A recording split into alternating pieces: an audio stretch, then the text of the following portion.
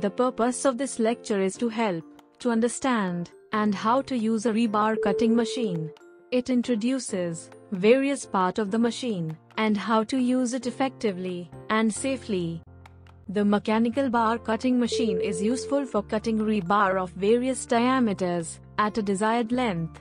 The purpose is to increase productivity, speed, and safety in the bar cutting task and decrease labor costs.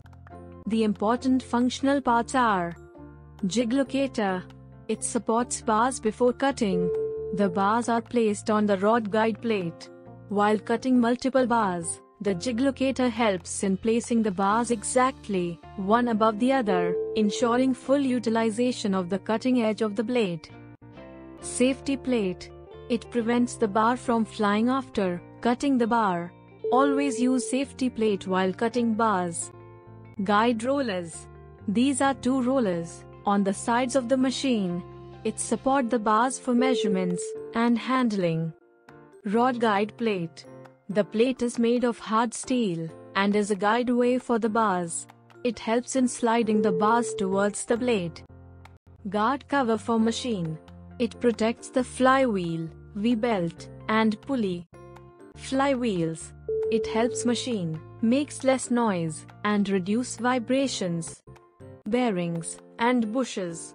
It prevents bearing from dirt, dust, or any possible contamination. Maintain proper oil flow and thus lubrication of the machine. Transportation of machine. Use a mini crane to load the machine onto the tempo and transport it to one site to another site.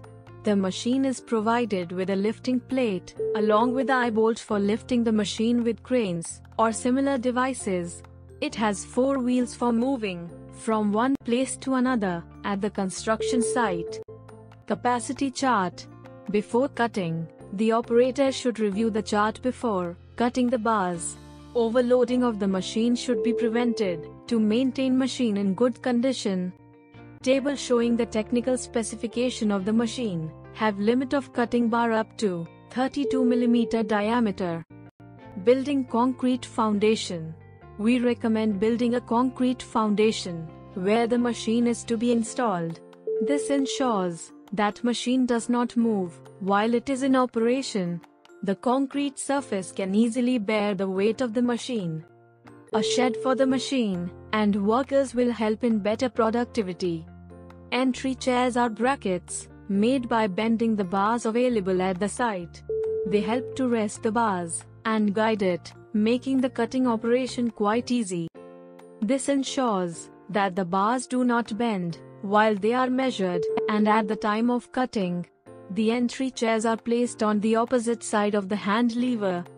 Similarly, exit chair help keep the bars on it after cutting, making it easier for bundling and dispatching for the construction purpose. The chairs should be positioned lower than the cutting height of the machine and is placed on same side of hand lever. An earth 3-phase connected with a 2.5 square millimeters 4-core copper flexible cable to a 380 volts to 415 volts or 50 Hz AC connection. Installation of machine.